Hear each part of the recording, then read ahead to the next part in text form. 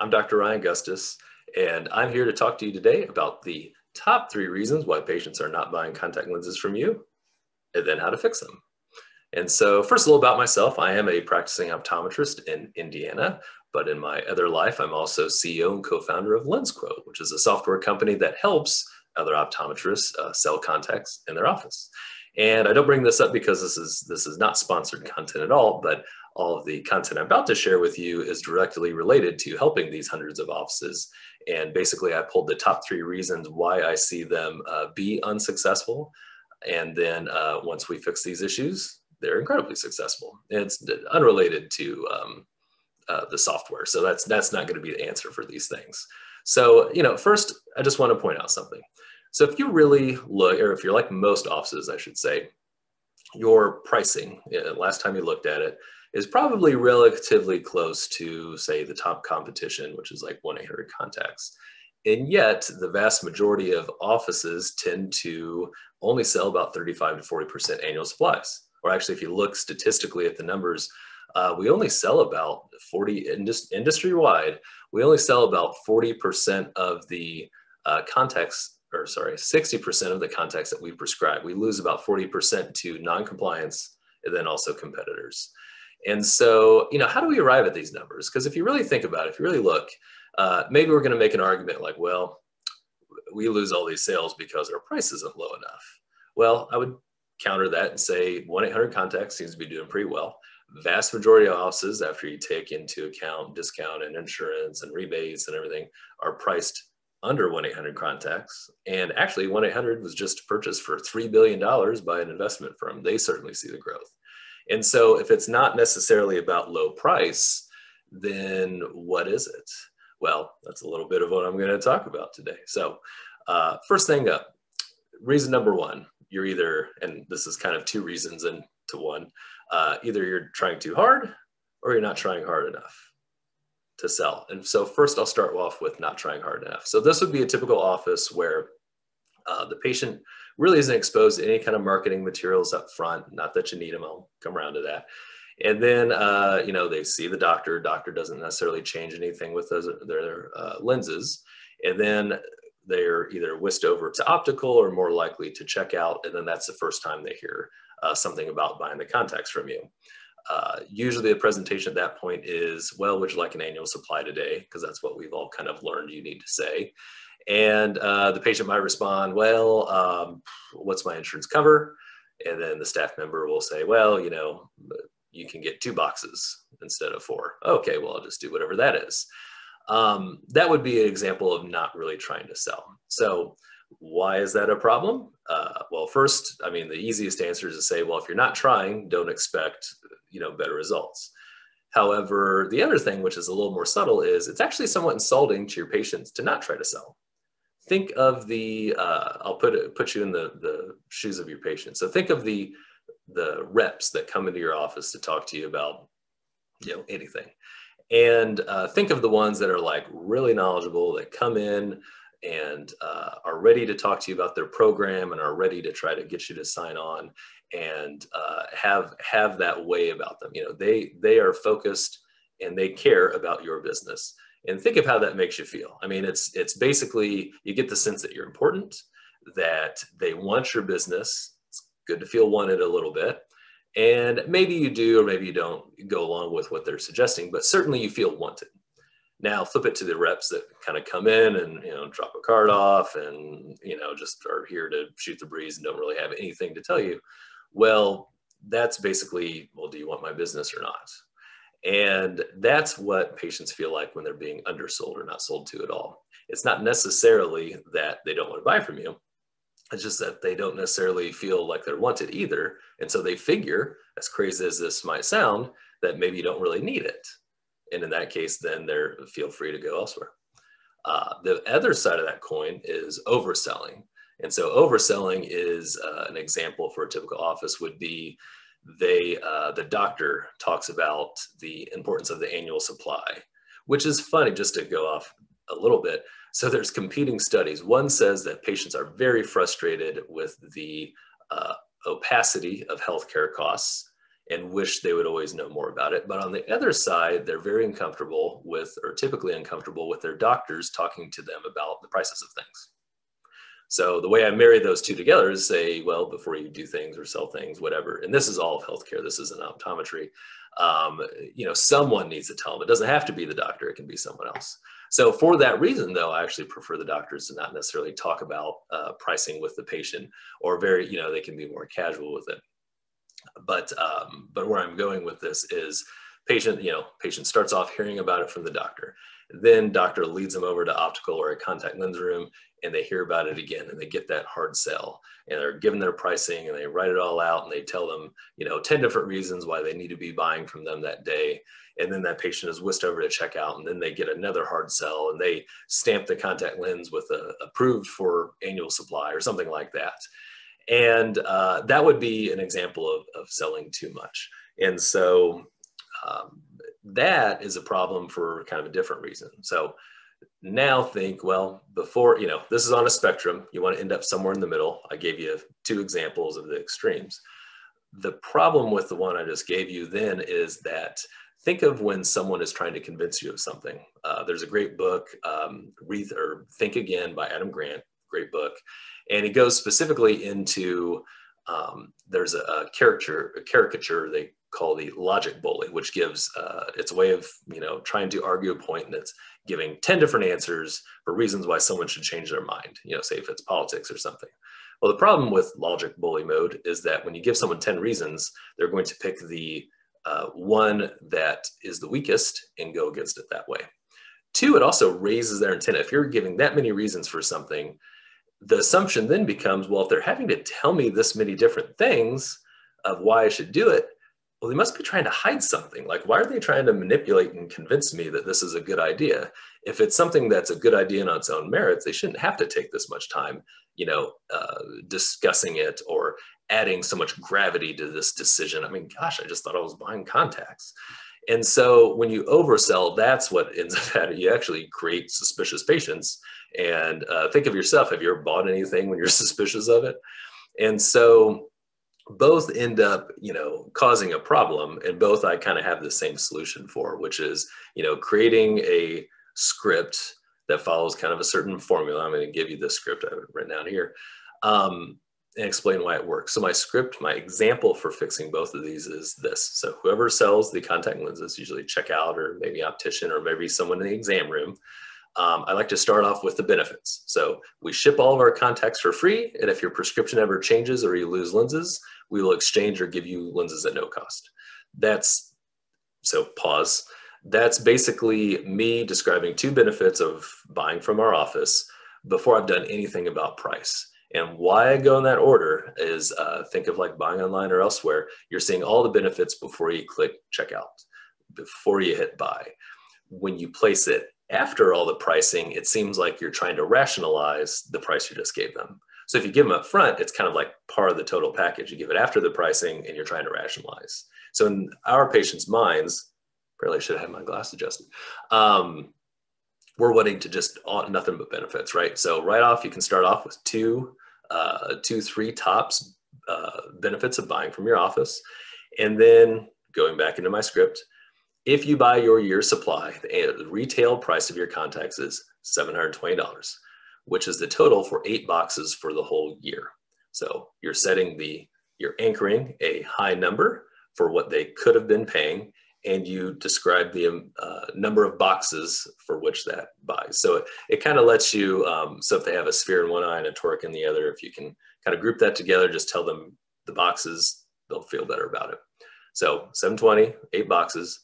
After I apply your insurance, our discount, and the year supply rebate, that number comes down to $340. You save $380 by buying your full year supply up front as opposed to 6 months at a time. Would you like to buy 6 months or your full prescription today? And to pull that apart a little bit further, so you take them from the retail price, and think of any time you buy something, especially if it's like a car. Of course, you're adding items on that front, but either way, what you're doing is setting up retail price. You've accounted for all the things that they know they have. They know in this example, they know they have a vision plan. If you don't say anything about it, they think maybe they've forgotten about it. You talk about an in-office discount, something that you're giving them in, you know, you could call it rewards or whatever you want, something that they're receiving by buying more. Then you add the year supply rebate. So they know, oh, there's a rebate on top of all that. Then what is their bottom line number? So it's not a perfect script, but you highlight important things. You highlight, one, the total retail price, how much they save by getting it all at once, and what they're going to end up paying overall. So 3 big things. And then you also provide options. So the last sentence I think a lot of people find interesting is, would you like to buy 6 months or your full prescription today? Why offer the 6 months? Well, the way we're all built is we all prefer to have options. Now, whether the one option is a straw man, like in this case, I've just explained why 6 months is in essence a bad idea to buy. Well, you can still offer it that. They can still make that choice. And if you're not offering that option, then it feels like maybe you're hiding that choice. So what you want to do is basically give them the option. It fulfills all their needs. You're giving them what's called choice architecture. So they'll decide between your options. And then the way you've just set it up, you kind of said, well, you're a dummy if you buy 6 months at this point with the script that I've given you. And then, but they make it their choice, right? They make it their decision that they want to buy that. So it's all more powerful with a visual, obviously. People do want to see all of the numbers kind of laid out and the math done for them, but their brains can only hold 3 numbers at a time. So if you're doing it verbally, you can't go really in depth and tick them all off one by one to explain everything for them. So that is how I recommend scripting that to solve problem number 1, which is selling too much or not selling enough. Reason number 2, you're telling your patients to shop elsewhere is what I've titled it. So this is an interesting thing that comes up. So many offices will either price match or do a price comparison for lenses in the office. And the way that looks is, say a patient comes in, they sit down, and after going through the exam and everything, perhaps they used to buy elsewhere, or perhaps they're known to shop elsewhere. And so the doctor or the staff will pull up, say 1-800-CONTACTS and say, hey, here's your contact lens pricing with us. Here's your contact lens pricing with them. So would you like to buy here today? Or a patient might ask, hey, do you price match? And then I found these online, here they are. So earlier I said, most offices are priced under 1-800-CONTACTS. You're also obviously the more convenient option because they're all there at once, or you can take care of everything at once. And so what's the harm in doing price comparison shopping? Well, I can tell you, after talking with hundreds of offices, they sell usually a very average number of contacts, just like everybody else sells about 40% annual supplies, which is kind of the industry average. And the reason being is that it's more subtle than that. So sure, you think you're winning on price, but what you're losing in is the brain space of the patient. And so there is a thing. So there's a great book by Robert Cialdini. If you haven't read it, it's called Influence. And he goes through all these tools of influence, very famous book. And where we're going with this is that in the end, we have a lot of social anxiety if we don't follow certain wired paths that we have in our brain. If someone does a favor for us, we feel compelled to do it in return. If someone asks, if we do something for them, we expect it back. And that's how even societies were built. That's a basic thing that's built into all of our limbic systems, basically. And because of that, bad actors can use that against us. It's the classic, I'm going to give you something for free and then expect you to buy something after the fact. But when it comes to, say, in the office, so how this all relates, think of the patient choosing you. They came to your office, they looked you up, they received a great eye exam, they had a great experience through your whole office, you've provided this great service, and basically they respect and have you have a great amount of authority with your patient. And so these are a lot of the influence factors that Robert Cialdini, Dr. Cialdini talks about in his book. And you have them working in your favor. By the time that exam is over, to complete the journey for that patient, they want to buy from you. But if you sit down and start saying, hey, let's shop elsewhere, well, now you've taken all that value, all the value that you've just created in that relationship, all that social anxiety that they feel compelled to buy from you. And then you wipe it away because you basically said, hey, never mind all of these social contracts, all the social anxiety you might feel if you weren't going to buy from us. We're going to, it's all about price. And in fact, I'm so okay with you shopping elsewhere. I'll shop with you. Look, we'll look together. And hey, looks like I'm the better price. But by the way, if you accidentally look elsewhere, say after the fact, and see a lower price, you'll know that maybe I was hiding something from you. So it's really a setup, because there's always a lens.com, there's other ones that are cheaper. So it really sets you up to look poorly. Both one, you're telling them it's okay to shop elsewhere and that they shouldn't value the other parts of your service and relationship. And then two, you might just even look deceitful if you're not showing them, say, all the competition. And at that point, if you're trying to price yourself under lens.com or similar lower cost options, well, your profit margin's gone. And part of my point is patients don't care as much about price as you think. They really care about service, ease, convenience, completing this, customer journey and relationship with you. And so when you do that, you make it all about price. So first step is to stop that. Second step in fixing this problem, especially when it comes to price matching, I think that's the more complicated thing, because if you've trained your patients for a while to expect to say, hey, I found this online, will you match? It really, it's a tricky thing for staff to navigate. So you can't really explain the why you've done away with your policy, because that comes off as defensive. No one responds to defensiveness, even if you're right. Even if you feel like they have understanding, it's a lot less convincing than you think. And so the best way to go about it is just to say, hey, my script for this is, hey, we've decided, we've ended that policy and instead set our pricing to be competitor with other reputable online retailers, and then just follow my other script. So what you've kind of done there is made a point. Well, maybe not all of them are reputable. So all of a sudden that kind of invites a little bit of question. It's not as defensive as it is informative. And you've set yourself up to say, yeah, if you're going to compare us against 1-800. And then we all have those patients. I mean, there are some patients that all they care about is price. Luckily, it's very few, because it's almost a sociopathic kind of thought process to say, have someone come in, look for a frame, take a picture, buy that frame online and say, bring it into the office. I mean, that violates so many social constructs that you don't really want those patients. And that's the end result. If you have some patients that are just adamant to price match, and they've price matched themselves into being unprofitable and a challenge for your practice, well, unfortunately, you want patients that are going to respect what value you've offered them, and you want them to want to buy from you. So you'll probably have a couple that will leave just on this alone. However, those were the unhealthiest patients for your contact lens business for sure. So it's a little bit tricky, but in the end, if you can get away from that and more towards the script, you'll be much better off.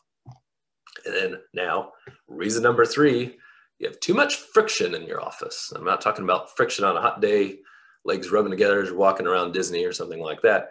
No, I'm talking about how many steps, how much energy does it take for a patient to buy something from your office? And what I like to think about is, like, start off, especially when it comes to checkout. Checkout's the easiest target to look at and say, okay, what's an example of friction? Well, start with the very most basic thing that has to happen. Patient needs to give me money. All right, so that's step 1, and that's not considered any part of friction. But we can build off of there. A friction example, even within that little micro thing, would be to say, well, do you accept all the credit cards, or do you have other payment options that you accept? Maybe you accept or don't accept Dogecoin yet, right? So that would be a little bit of friction if they have Discover card and you don't take it. I'm not saying take Discover card. I'm giving examples of friction. Let's say that at that point, your staff member has to do, print 3 things and has to wait for a prescription to come up from the back. And the person has to wait, 15 minutes for everything to get together. And then when they do come up, they're just told, well, hey, do you want to buy an annual supply? And then when they ask any questions, they have to write things down. And then by the time they, buy from you, well, then you have to set up an appointment to come pick up the contacts, or we'll call you when they come in. I mean, these are all added steps beyond the most simplest model, which is you pay me and then you get the contacts. Like, those are the simple steps. And so step number 3 would be, okay, how much of that friction can you eliminate? How clear and quickly can you communicate? And one thing that I see a lot of offices do is still not direct ship all of their contacts to patients. Now, this one kind of raises heckles a little bit sometimes. So let me talk about it a little bit, or I'll give you an example of what we did in our office. So basically, long ago, we used to just do annual supplies, where free shipping, and we'd ship them directly to their house. But anything less than that, we would charge them shipping, and then it would take describing and discussing the shipping fee, and they'd mull it around, and et cetera. And then eventually one day we just went to shipping everything. We eliminated the shipping fee. We just made it free. And by that, I mean, we increased our costs a little bit, so it was all covered. So it wasn't actually free, but to them it was free, an added benefit. And our sales took off another level. And so why is that? Well, for one, I would say this: we're trying to create just a seamless customer experience. And free shipping, especially when it comes to shopping online, is one of those things that people have just come to expect. So if you offer shipping for a price, or you offer it on something and not another, you've gotten a little bit confusing now, because you have kind of 2 different tiers of potential patients. And then 2 or 3, you're adding additional numbers that they have to think about in the midst of all of this. And you want no thinking involved. You just want them happy to buy from you. I know my easy decision, I can go with it. I don't have too many extraneous variables to consider. So when you go to free shipping, that's what you get. And then that's the same way that basically you're meeting online, right? So to kind of go backwards a little bit, one of those things that online retailers trump over us is how easy they are to work with, because they offer free shipping. They don't have to think about it. Well, if you just match that, marketing advantage gone. At that point, you win, because you also have a brick and mortar location that they can come to with any issue. And so, and then the other thing, think of all the staff time that you can save by just direct shipping everything. Now, some practices, I will say, they've countered, hey, we're in Alaska, we can't ship things to people's house, or we're in inner city and they might get stolen or something like that. And that's all fine. That could be a pain point for your patient, and you can let them know, or they can let you know that pain point. And the neat thing is, what then you're able to provide over any online retailer is like, hey, we'll just ship them to this office, and you can come pick them up. We'll keep them safe. So suddenly, what seemed like, or what was a point of friction before, has now turned into a benefit. But the reality is, most patients would like it shipped to their house, easy. They don't have to think about it. I also will say some of the friction I've had with other colleagues is that they do think they potentially sell and convert more sunglasses sales or something. It's an additional sales opportunity. However, I counter that usually the patient mindset, unless you've really set up a system to heavily influence them to want to shop when they come back to pick up their contacts, above and beyond what maybe they could have just done when they were in your office, I really contend, I would like to see the numbers that short that out, that I think it's considered more of a negative and to bring them back in, and more of a value add to send it to their home. Certainly it's harder to point out more of the value add of coming in so you can shop more. From a patient perspective, bringing them back in and then trying to sell them, that's the benefit you've added. You've added, come in so we can shop, so you can shop more. So I would say try it. Certainly test and measure the response from patients. That's my policy for everything. Test, measure, and see how the sales react, what people say, what staff say. But in general, offices that have taken on the free shipping for everything, change their pricing around a little bit so it doesn't add costs, they actually end up selling more annual supplies than when they're making annual supplies just free and trying to charge shipping for something else. So in the end, this video was about the reasons why they don't want to buy from you. But the uplifting message I have is, actually all of your patients do want to buy from you. It's wired within them. It completes them. It just, I mean, think of a satisfying experience whenever you've gone and worked with a salesperson or gone in a store, where whatever that is, you're proud and happy to give them your business. And the vast majority of patients feel that way when they come in to see you. So you will actually have happier patients the more that they buy from you. And, you know, really, I mean, you can't get further from, I mean, closer to a win-win, right? They end up saving more. They get better service from you. It stays local. You benefit as well. Hands down, when we typically lose these sales, it's mostly because we've confused our patients. And so you eliminate that confusion, you eliminate some friction, you know, get the proper amount of sales or selling in order. You'll do fantastic and your patients will be happier for it. So, hey, thanks again and hope you enjoyed this video.